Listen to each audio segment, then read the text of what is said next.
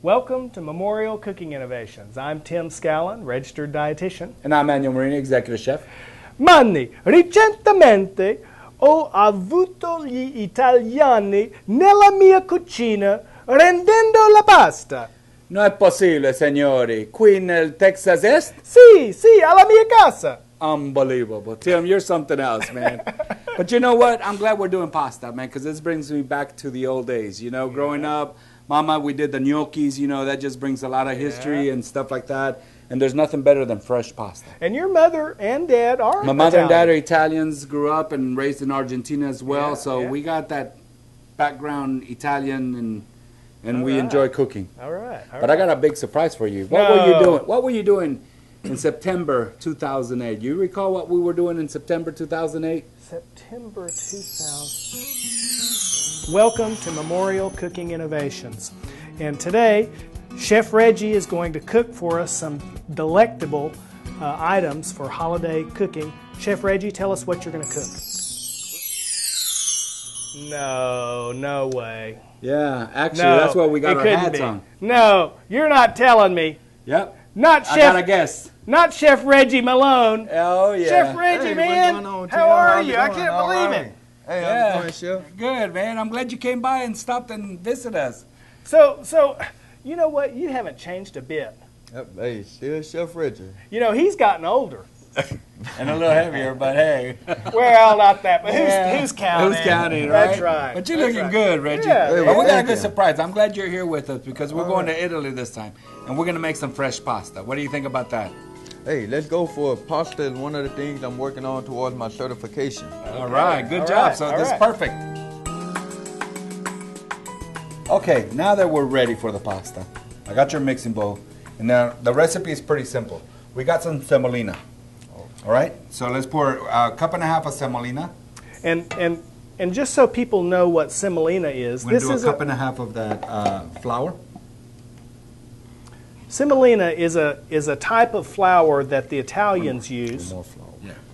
Yeah. and it makes a tougher dough. And so whenever you're, in fact, hand me that bag right there, just so our viewers can see what we're talking about. Sometimes you can find this at the grocery store. I happen to find this at a health food store, and it's a higher protein content, which means that it makes a tougher dough. So that's why the Italians, they use just semolina. Just semolina. But in most recipes here, we mix it half and half. Half and half. And then I got two eggs beaten, okay? We're just pour it right in the middle. What you do is once you mix your two flours together, then you just start mixing it a little bit at a time. And it's going to become a dough. Now, Chef Reggie, are you sure you haven't done this before? Because you look experienced at this. Well, hey, I can learn anything. I mean, hey. I believe it. I believe it. Once you mix that well, now we're going to add a little bit of water, warm water, okay? Keep mixing. There you go, Reggie. Hey, one thing we might want to mention, we're using hands instead of as opposed to a whisk. Yeah. Remember, we're making homemade pasta. There you go. That's right. And you know, pasta, it's in the hands. It's in the hands. All in the hands. It's all in the hands, Tim. Plus, it gives it a little flavor. There you go. That's right. That's right. That would be the Reggie thing, right? Yeah. But you know what? He's right about that because, you know, our hands have oils on them. Of course, we want them to be washed of clean. course. But our hands have oils on them that contribute the flavor to the pasta. And that's, you know, us Americans think that's kind of a weird thing. But to the Italians, that's just part of life.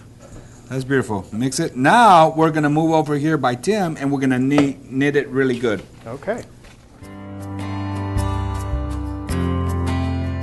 Here are a few tips on making good pasta. Knead the dough long enough until it is completely smooth and elastic, at least 10 to 15 minutes. If you break it apart and there are air pockets or crumbly bits of unworked flour inside, it is not ready. After kneading, separate the dough into smaller portions that are easier to work. Keep the dough moist by covering the dough balls with a kitchen towel until you work them. If you're using a pasta machine, roll the balls out no wider than will fit into the machine.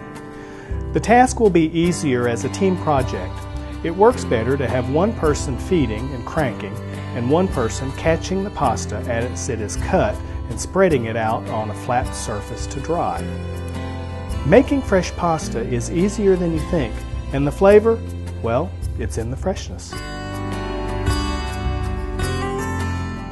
That's looking good, Reggie. Let me see.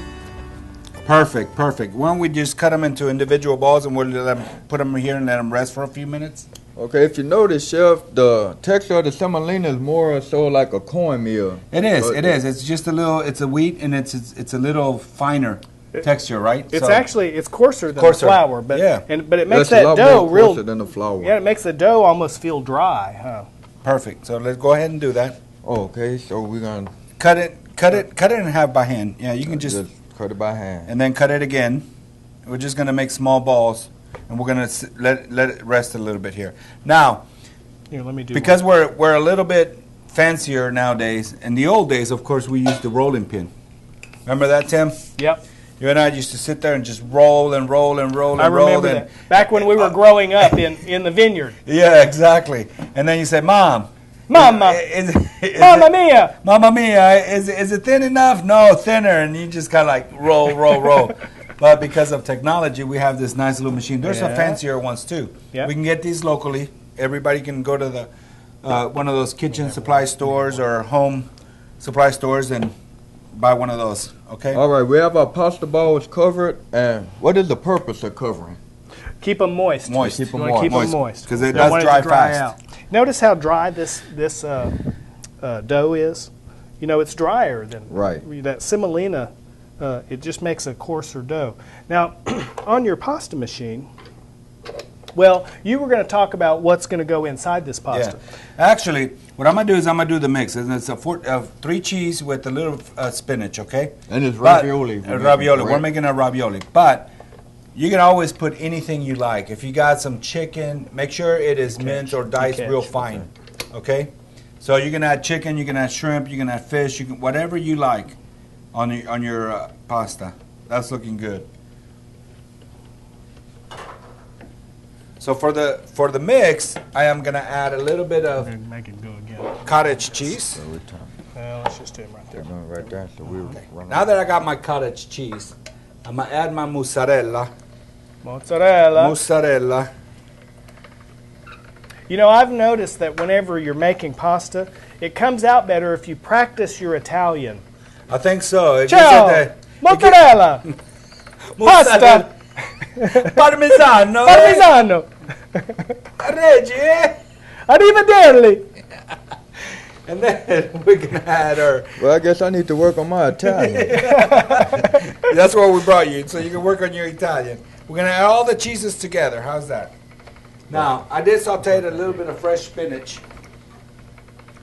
A fresh spinach. You could also use the frozen spinach, chopped spinach. We're gonna add that to our pasta. So it's beautiful, just like that. Now we're gonna mix. I'm gonna mix this in together, and this is gonna be our stuffing. Okay, guys? Okay. How's that pasta there? Good. What do you Perfect. think? You think that'll I work? like it. Okay. Perfect. Okay. All right. So let me mix this So very this good. is the filling. This is and gonna be the filling. Now we gotta make sure that it's small enough to, minced enough to be able to put in the ravioli. So you okay? want little pieces. Little Cut it pieces. little. Okay. So this will be really good. Fresh spinach, a little mozzarella, a little cottage cheese. Ricotta cheese has a lot of sodium, Yes. a lot of fat. So so we want to kind of cut down a use little a bit, little. but Yeah. you know, it'll work like that. Yeah. Okay, and so this is a Florentine. This is a Florentine. Let me wash my hands real quick.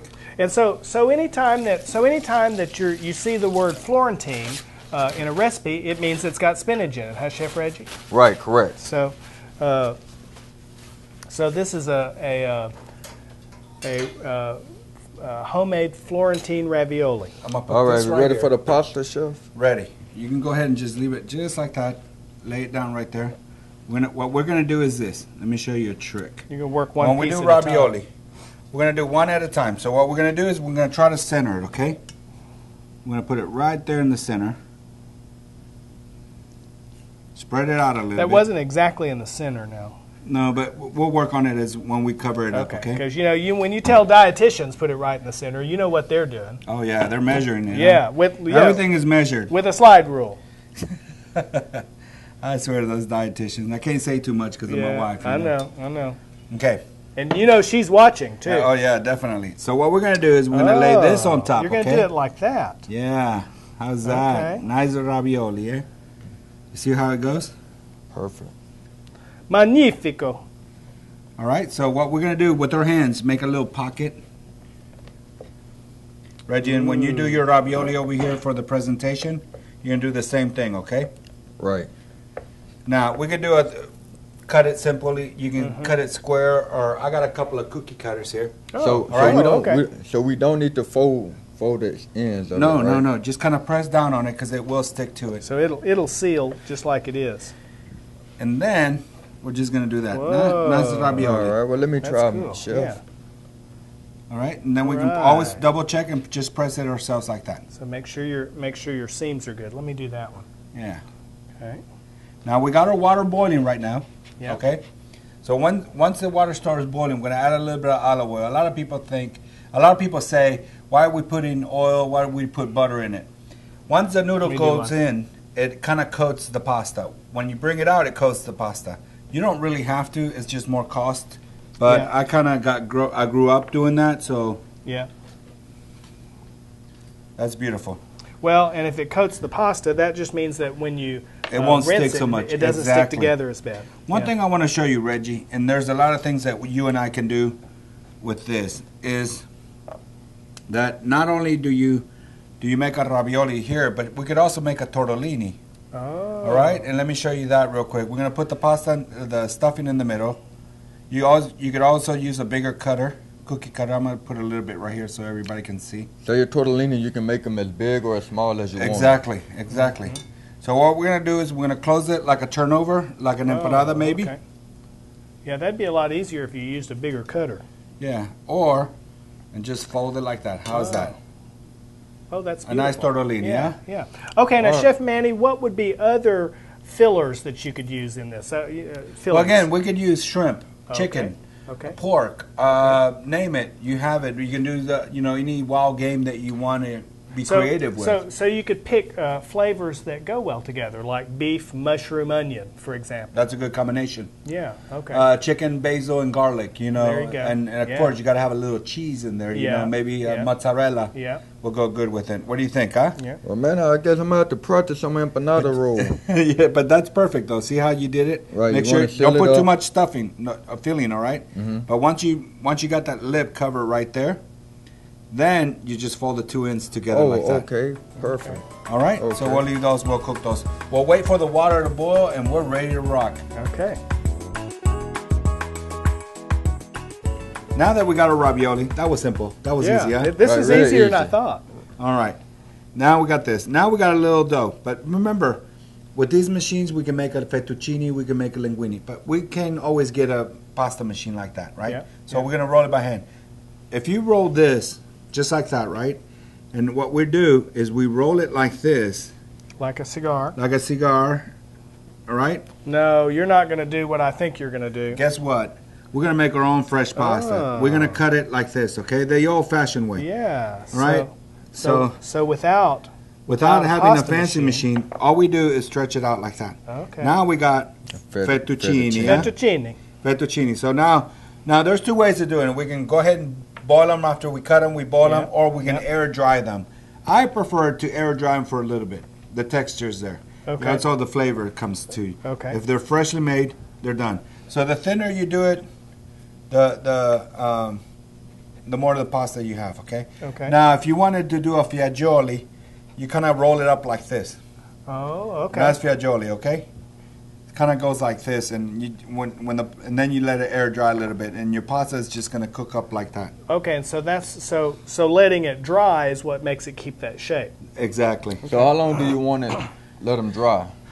Depending on the humidity in your house or room or whatever, I'd say for a couple of hours, cut the pasta while you're doing everything else, and then you come back, boil the pasta. Because remember, once you boil the pasta, you're going to make your sauce, and that's what we're going to do. While we're boiling the ravioli, we're going to make the pomodoro sauce. And that's Right. ready to serve. And I noticed, Chef Manny, even as I'm working this right now, that this is drying out. That's why we have to keep it covered up Exactly. as we're Keep it working. nice and moist so you can work on it. It's okay to dry, but you want the pasta to be ready. Well, and maybe it's drying out because of our lights. It's drying more. But I got a hotter. feeling I know what you're doing this weekend. Making pasta. Making pasta. You I bet bet. you're going to be You making bet. pasta. That's right. There you go. So it wasn't too hard, though, right? You see? No, that's a great idea. And it's a fun thing for the family. Just like us three got together finally again after, 5 years? Yeah. And then look, you can do it at home with the kids, with the grandparents, with everybody pitches in and gets it done. It's a good family get together. All we need is a glass of Chianti. That's it. Yeah. All right, so now we're ready. I got the water boiling. Why don't you go ahead and drop the stuff while I'm gonna make a pomodoro. Okay, Reggie, the pomodoro is I'm gonna add a little bit of olive oil. It's pretty simple sauce, and it only takes as long as the raviolis will take. So your pomodoro is a tomato sauce. It's a basic tomato sauce. In fact, pomodoro is Italian for tomato. Tomato. So we're gonna add a little bit of onions, right? I'm gonna sweat the garlic, which I got right here. I'm just gonna put a pinch, right? A little bit of garlic. You know me, I like the garlic last. That's a generous pinch. It's a little bit. But it's Italian food. It's Italian. You gotta have You garlic. gotta have garlic. Yeah. Okay, we're gonna sweat that a little bit. I got some parsley, Italian parsley. Okay. I got some fresh basil. Basil is always good, okay? And then we're gonna add our tomatoes. How's that? Pomodoro. So now we're gonna let it all cook together. You can smell the fresh aroma. Really smells good, huh? We're gonna add plenty of tomatoes. Yeah. Yeah. 'Cause Because it is a we got some pomodoro. good ravioli coming. So what happens is it's gonna sweat, it's gonna make some juice, it's gonna make the old traditional tomato. Then what we're gonna do is we're gonna add a little bit of Parmesano. Okay? Parmesan. So we let it cook. That should be coming up pretty soon. And that's it. What do you think, Tim? Oh, that's beautiful. And we want to wait till the pasta rises up, Yeah, correct? wait till the first ravioli rises. Once you ravioli rises, just like we did that show with the gnocchis, once the first one comes up, then we start taking them out because they start cooking real fast. Okay. Okay, so give it just a few more minutes. It's almost ready to go. All right, look like our pasta is floating. Okay. Oh, that's perfect. Go ahead. All right. Beautiful. Pasta, like any bread product, is always better when it's made fresh. Go ahead and pasta take them dough- out, put them in there. The pasta dough in this recipe could be used to make any kind of pasta. You could also use this to make a pizza crust. Oh, definitely. When you're making pasta dough, if you use half semolina flour and half white flour, it'll come out better. The most important tip on making good pasta is to knead the dough long enough so that it's good and elastic and it's smooth. Now, when you're making pasta, it's important for it to come out good for you to practice your Italian. Pronto, mozzarella, spaghetti, and your pasta will just always taste better. We'd like to thank Sodexo for Chef Manny Marini and also for Chef Reggie Malone. It's good to see you again, Reggie. We're glad to have you It feels back. good to be back. All right. And thanks to the City of Lufkin for producing and distributing Memorial Cooking Innovations. We're in 46 cities these days. That's awesome. Big thanks to our friends at Brookshire Brothers who are sponsors of the show. And thanks to the H.C. Polk Education Center. Join us next time. Where will we be? Greece? Mozambique? Dibal? Wherever we are, we're going to be Nacogdoches. Wherever we are, we are going to be changing the world one bite at a time.